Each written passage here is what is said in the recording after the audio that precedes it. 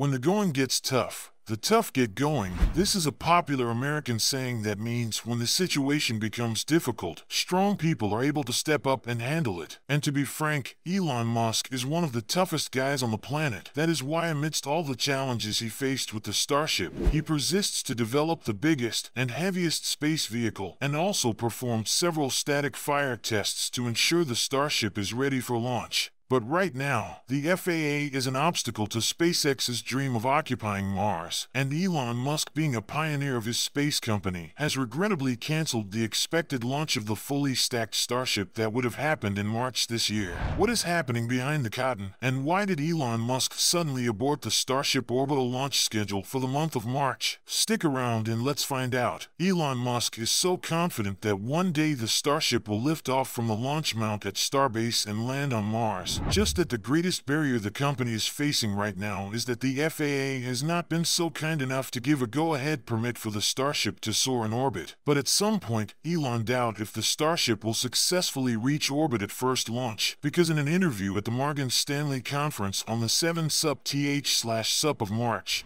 he said that the Starship rocket has just one chance to reach orbit out of two, and this means that just at the first try of launching the Starship into space, something terrible may happen to the Starship. And that's normal because in any adventure there is always a cause for fear at the first try. But this shouldn't be the case since the success we need is right at the back of that fear. Only if we pierce through the fears, then we'll reach our desired destination. Elon has predicted that the Starship has 50% of chance to reach orbit. In his words, "I think it's got, hopefully, about a 50% chance of reaching orbit," Musk said, adding that SpaceX is building more Starship rockets and that overall, if anything goes wrong, there's about an 80% chance one of them will reach orbit this year. If the history of Starship suborbital test flights tells us anything, it's that a failure to reach orbit could mean the rocket blows up. So, Elon's statement is just a hint that clearly means Starship rocket may explode on first orbital launch, predicting 50% chance of success and guaranteeing excitement. That is why the Starship's static fire test only lasted in less than 30 seconds, just to avoid damages that may sink cost. Elon Musk has many times made a tweet that the Starship will launch into orbit latest in late 2022, but that didn't happen. Again, he was very sure that the Starship will launch into orbit in March. Now he has canceled the Starship launch plan for March, and SpaceX enthusiasts are no longer certain of the exact date the Starship will launch. Elon may have deemed it wise to cancel the Starship first launch because, as with any first launch, a small flaws in the rocket's intricate hardware or software engineering could easily make everything go wrong, leading to explosion and burning up cost. The Starship has gone through some test launch of which some was successful and others ended up in flames. 2 years ago, when SpaceX tries to test launch the Starship, 3 ships exploded and a 4th sticking the landing before it blew up. The 5th attempt proved successful after a Starship prototype flew 33,000 feet and was able to land upright and gently on its landing pad. Hence, there are high chances that the Starship will face its first launch failure before it finally gets into orbit. Starship is part of SpaceX's line of vessels poised to be the world's first fully reusable orbital rockets, with both the ship and its 230-foot-tall booster designed to land themselves back on Earth after the flight. Though SpaceX has to work on the necessary systems on the Starship component to be certain of success at first try. Early last year, Elon Musk stood on a stage near the coast of southern Texas with a 400-foot-tall stainless steel rocket made by SpaceX, blending into the night sky behind him. That rocket was supposed to be the first of a powerful new class of space vehicles, known as Starship, that SpaceX was preparing to blast into orbit, part of an ambitious plan to eventually reach Mars. But the rocket in question never made it to orbit. After months of sitting outside on the SpaceX launch pad as workers cut old railroad ties for use as a support structure, sawdust collected on the booster rocket's engines and mushrooms began to spread throughout them, and according to 2 SpaceX employees, the harsh coastal weather also took its toll on the rocket, causing damage that made it even more unfit to fly. Within a few weeks of Musk's speech, SpaceX relocated the rocket's 2 parts from the launch pad to a kind of cemetery for retired rockets on the company's property, known as the Rocket Garden, where it is currently at rest and growing more mushrooms until there are needs to resurrect and bring it to live. On the other hand, if at first try the Starship successfully gets into orbit,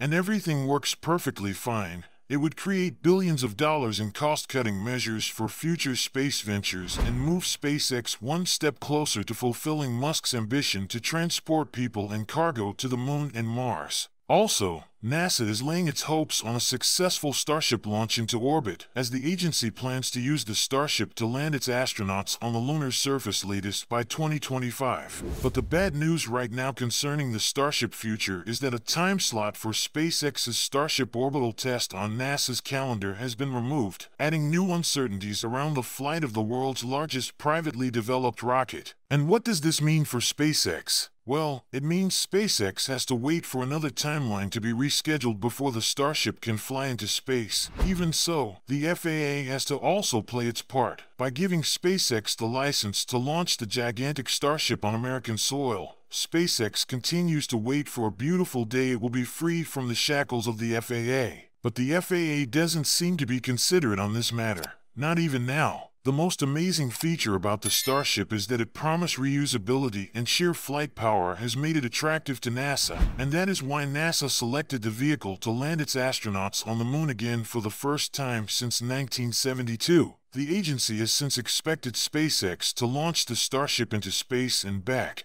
but sadly, up till now the Starship on the ground, and because of the sluggish SpaceX consistent failed voyage of the Starship. But to NASA, reusability makes the rocket unique, and the company will not give up on SpaceX anytime soon. Reason being that reusability is a major money-saving measure, since SpaceX would not have to build a new upper stage for every Starship launched. And it's also beautiful to know that reusability would increase efficiency to make it cheaper to send satellites, more Starship, cargo, and people into Earth's orbit and beyond, without severe replacement of parts. Elon Musk praises Starship reusability that placed the Starship on another level of adoration.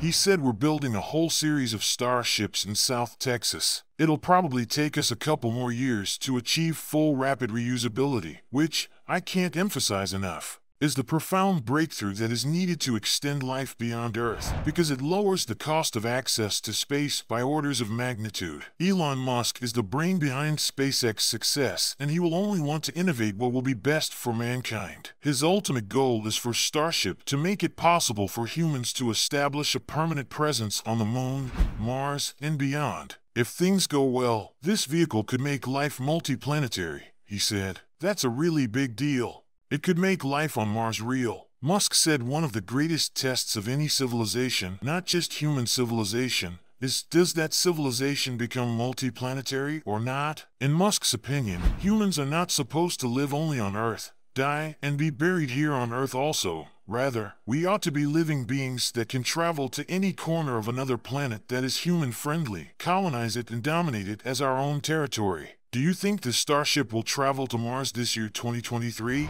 Well, in the meantime, a new date has been released after taking care of FAA $175,000 fine. Check out how this would be possible just clicking on the video.